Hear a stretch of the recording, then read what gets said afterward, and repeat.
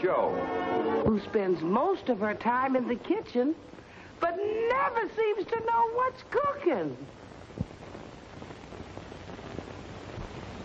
And then Baldwin saw the scintillating mirrors of light dancing gaily in Valerie's eyes. It had not been there since the night of the Cambridge race, 6 long years ago. Valerie's plan had worked. At long last, they had recaptured the essence of love. The end. Now, Beulah, what do you think of it? I think that's the most beautiful story I ever heard. Yeah, well, I like that part about old love being the banister and new love cushioning the stairs. You know, leaning on the old and getting the bounce out of the new, their maritime problems are solved. It says there's some words on page 5 about the author. Charles Kenwood Amesley, renowned novelist, world traveler, and authority on matrimonial problems. The story's all true, Oriole. Hey, you can't dream of stuff like that. Mr. Amesley says to watch close for the danger signs of marriage disintegration. Yeah, that's the busting up in the home. I assume that. Yeah. A, the casual peck on the cheek as though the kiss is a duty rather than a pleasure. B, the drifting apart from mutual interest, not listening while the other is talking. C, inner turmoil as reflected by a gruff manner. You mean the way Baldwin snapped at that little boy the day after the Cambridge race? Exactly. D, the husband wanting to stay in and forgetting that his wife spends almost all of her time in the home.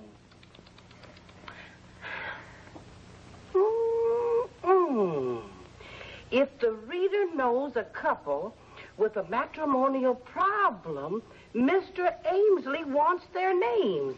The information is confidential, and he'll send special instructions in a plain wrapper. Welcome home, Mr. Harry. Oh, thank you, Beulah. Oh, hello, Alice. Have a good day, Harry. So-so.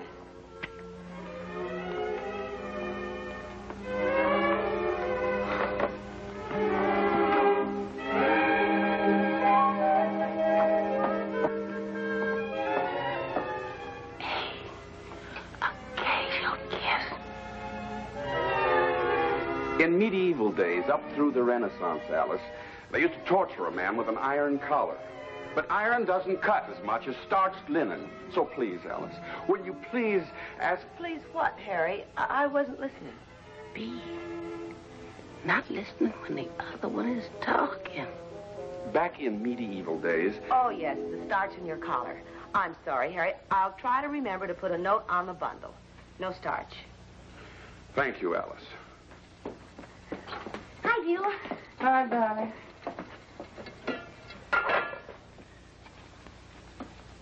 Is dirt a collector's item, Donnie? Won't you let the other boys have any? Well, sure, Dad. You should see... I've already seen enough. Now, march upstairs and wash. But, Dad... March! Well, all right. But you won't have to snap at me. See, gruff manner. Harry, there's a dance at the club tonight, and I promised... Not me, Alice. But, Harry, I promised... I'm staying in. After dinner, you'll find me right here. D.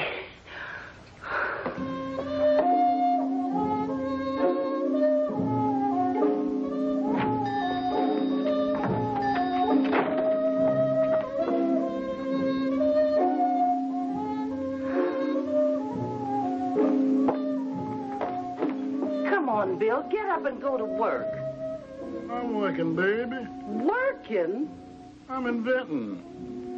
Inventing what? Perpetual motion. Well, what's this? Reverse research? Listen, some water falls on a paddle. The paddle moves and generates the motor. The motor lifts the water. The water falls on a paddle. The paddle moves and generates the motor. The motor lifts the water. The water... Oh, wait till I finish. The water... Come on, Bill. There's some fixing to be done up to the Hendersons. Well, now, how much is in it for me?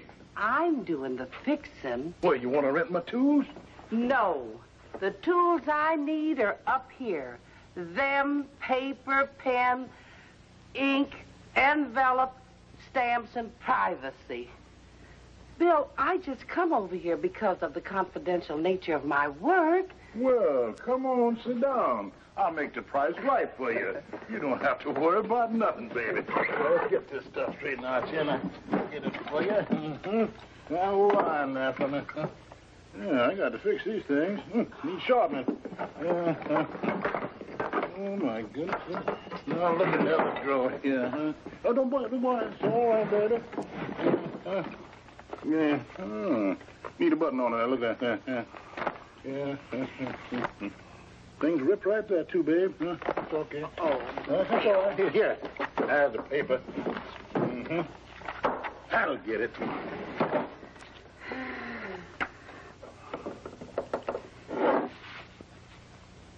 With the understanding that this is confidential.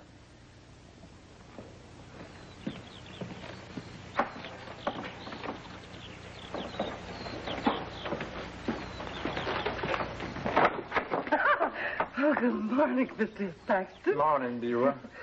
Yes, Bill. A letter to Mrs. Henderson from you-know-whom. There's water and power. Second notice. And a plea from Donnie's Jetton Atom Club. He's delinquent. Is that all? There's a letter here in a plain wrapper. That's what I'm waiting for. It's addressed to a Mr. and Mrs. Henderson. But I sent in for it. I'd better warn you, Beulah, if anything has crossed the state line which hadn't oughta, it's a penitentiary offense. Oh, don't worry, Mr. Paxton. It ain't nothing illegal. I just performed the grand coup of my career.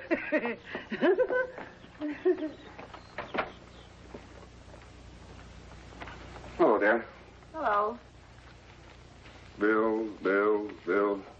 Who's the letter from? Alice? I wasn't listening.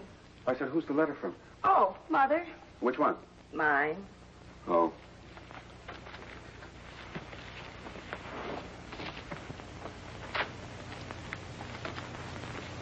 Nobody knows the trouble I've seen, but it's all over now.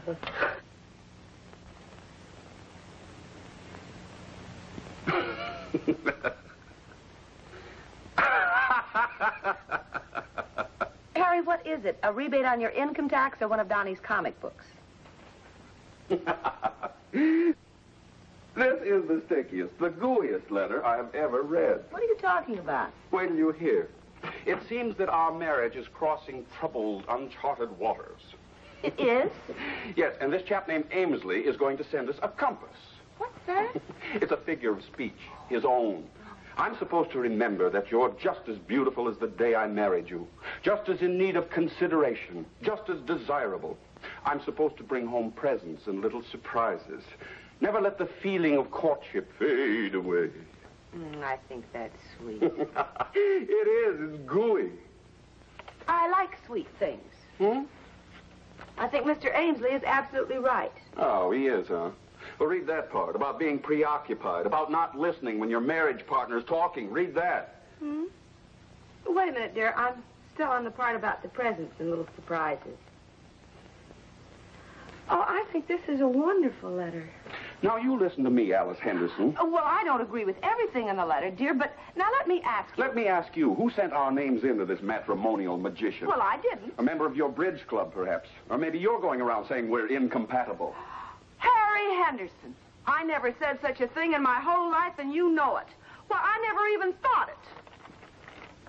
Until now. Miss Alice, dinner's about ready. I don't believe I care for any dinner. Thank you, Beulah. I'll be in my room. Somebody sent in our names. Probably one of your humorous friends.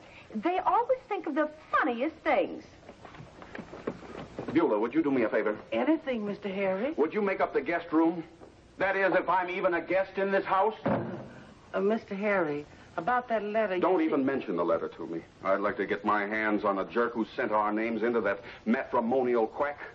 Mr. Harry. I hope it's some satisfaction to whoever did it to know that it's probably broken up our marriage.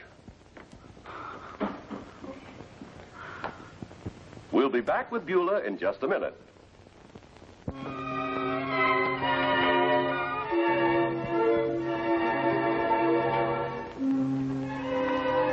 Miss Alice. I'm writing a letter to Mother, Beulah. Miss Alice, I want to say something to you. Yes, Beulah. Beulah! I got 2 weeks and 2 days' salary coming to me. Are you leaving us? You know I'd never do that. But the suitcase, where are you going? But you're going to fire me, Miss Alice. Fire you? And I don't blame you the tiniest mite. And I ain't going to ask for no references either. But why am I going to fire you? Well, on account of a letter. Beulah. You wrote... Oh, you can forget them 2 weeks and 2 days. I'll leave quietly. Beulah. Yes, Miss Alice? Put your suitcase down. Yes, ma'am. You send in our names? Yes, Miss Alice. But why? Well, I thought I saw symptoms of a crack-up. You know, Mr. Harry pecking you on the cheek and you not listening when he talks and he not wanting to take you out at night. Well, of course, I could be wrong. Maybe those symptoms are there, Beulah. Alice, you get more beautiful every day. Harry!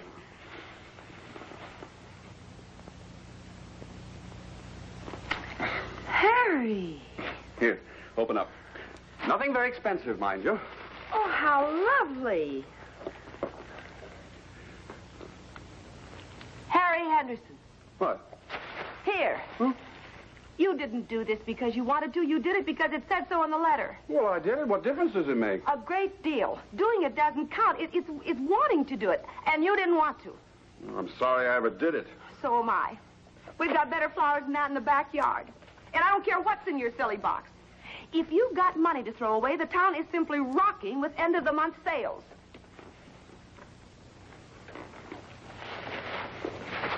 The flowers, the present, and the letter.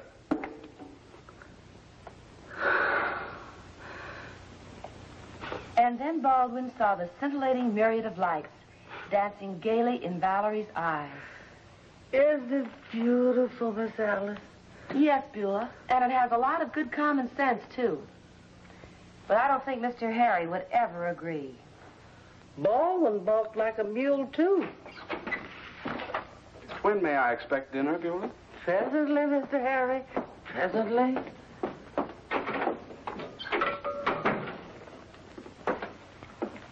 Why don't you go take a crack at him, Miss Alice? Well, maybe it would sound better coming from a disinterested party. Meaning me, huh? Mm-hmm. Well, I'll try.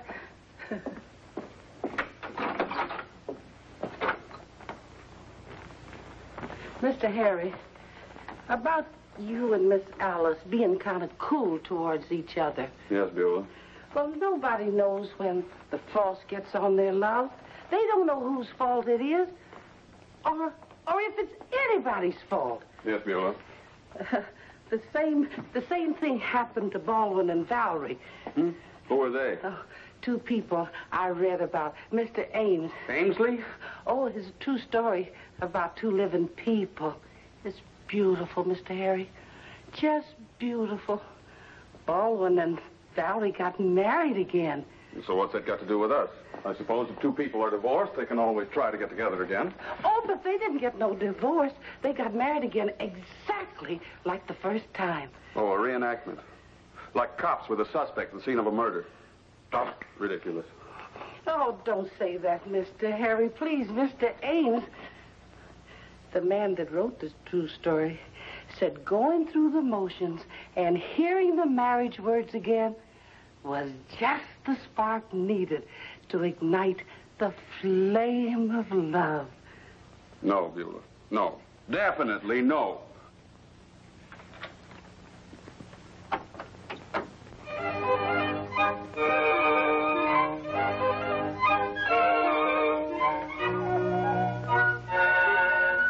Come on, Mr. Harry.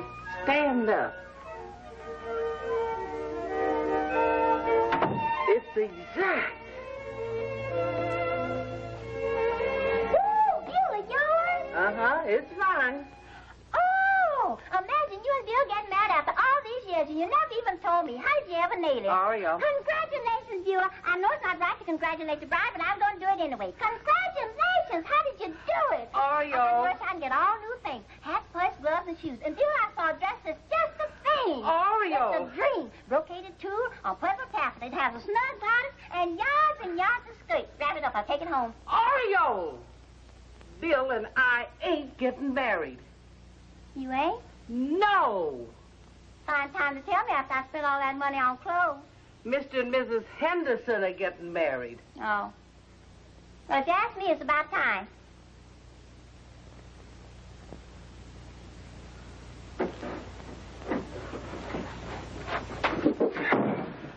Harry.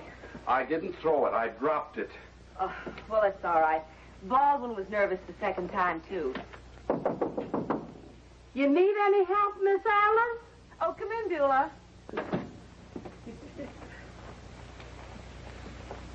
Mr. Harry, where are you going with that suitcase? I'm about to unpack my marrying clothes. It's nice to get a lot of use out of them. Miss Alice, that's the dress, all right. You're just as pretty as the first time. Thank you, Beulah. Oh, let me see the picture. I don't know what I'd have done without it, just like you asked. Exactly as before. Mom, what part do I play in this wedding? How about Flower Girl? Oh, Harry. Now, come on, and don't bother the folks. Beulah will find a job for you downstairs. Come on, baby.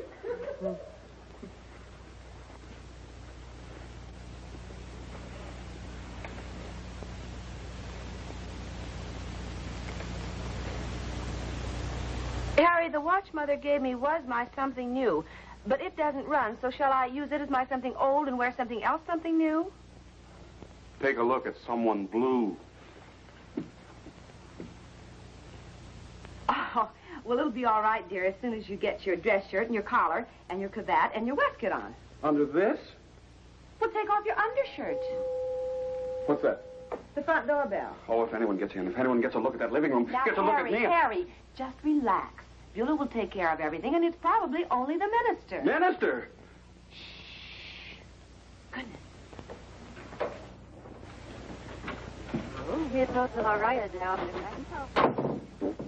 Who is it? Mother. Which one? Both. Oh, Alice Henderson, you promised me that... Harry, I didn't invite them. Really, I didn't. But, well, Baldwin and Valerie had both their parents at their second wedding, so I suppose Beulah thought... Beulah! Yes, dear, but don't blame Beulah. You know how she is about details, and I told her that I wanted everything exactly the same. So she went by this picture and... Oh, George. George? Yes, you know, oh, George. Like saying, oh, shucks. Dear, sweet Alice. Always my favorite daughter. Look at you. Great big boy. You haven't changed I do believe you're getting bigger. Listen, why don't you two mothers go on downstairs while Harry and I get dressed? Well, do hurry. I have just time to sandwich the ceremony in before my visit to Aunt Martha. But you just got here. I know, but my plans were all made. I've got to catch the train. So hurry. Yes. All right, Mother. Oh, shucks. Which is another way of saying, oh, George. Now, Harry, remember the Baldwin. Oh, Baldwin. Baby George! Put me down, George! I love it, baby Alice. Your best man is Oh, yes, isn't it nice that Harry and I are getting married again? Baby Alice, I'd marry you every day. What give? No stag party? Well, Remember Fifi? Luscious, lovely Fifi. Fifi? Fifi who? Oh, Fifi, that was our song. Fifi, luscious, lovely Fifi. Nobody knows the trouble I've seen, but it's all ended now.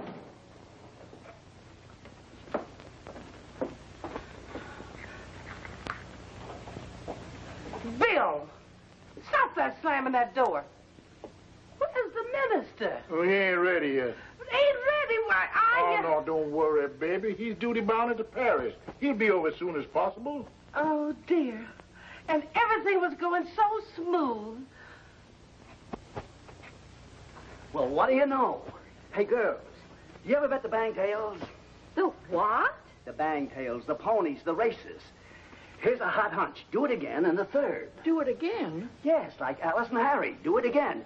It's a cinch. Well, should we? I've never bet on a horse race before. Well, neither have I, but I'll bet $1 if you will. Of course. Step on it, girls. I've got a phone in the bet. They're off and running at 2:44. 2:44? Oh, my train.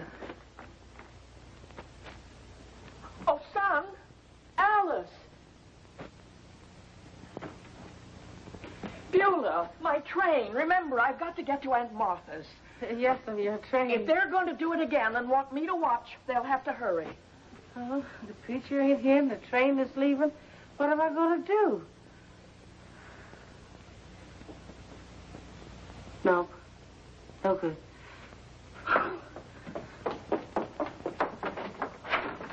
Donnie!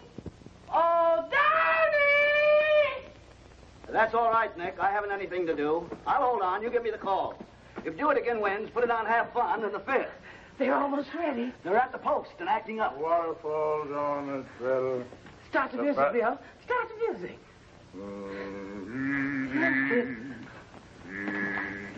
Here they come. They're off and running. At the quarter pole.